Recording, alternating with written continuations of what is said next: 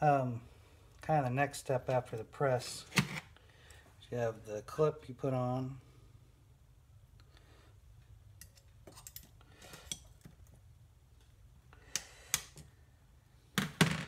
You really want to make sure this gets bottomed out in the groove.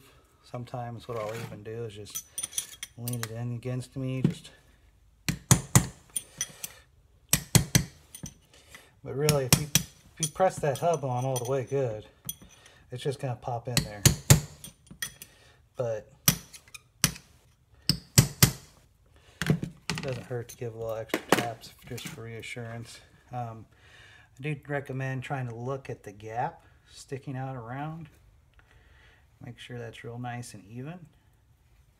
Just another quick double check, make sure you got your clip in all the way. After that, I always like to put the synchro in.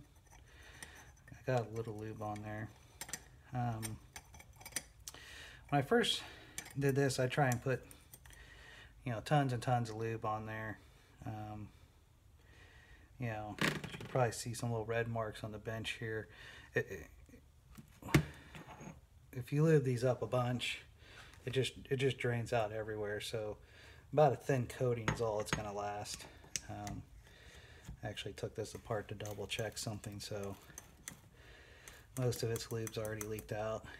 Make sure that synchro's in there, so I like to do that. I put the bearing on at the same time. This is an aftermarket main shaft, aftermarket gear, so it'll probably just fall right on. Stock, you'd have to press it on. So that does make it a little more difficult, that you have to go back to the press when you're dealing with stock. In stock, you're gonna have to press third off. Well, you can't use first because there's a clip holding the 1-2 hub on. So usually what I use is the 1-2 slider. Get some angle iron or something, push that. Your keys kind of fall out and hit the floor, but that is how you get third off. When you're looking at the clip for third gear, the book on early Type 1 stuff will specify, like you can have play in that clip. What that really does is just allows third movement to hammer. Probably not such a big deal on the 091 package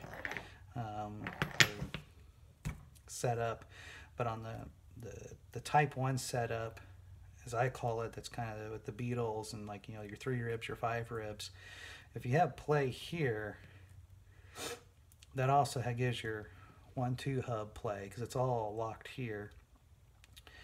And the more drive it has, the faster it'll pop out and bash out those shims. And so it's good on the Type 1 base stuff to use the hardened shims and get this shim or clipped in as tight as possible because you don't want it to have a running start to do it. You want it to be nice and snug. So I do recommend a snug fitting clip because you don't want up and down play, and just give it a couple of taps, visually make sure it's the same all around, and that's how you get built up to third.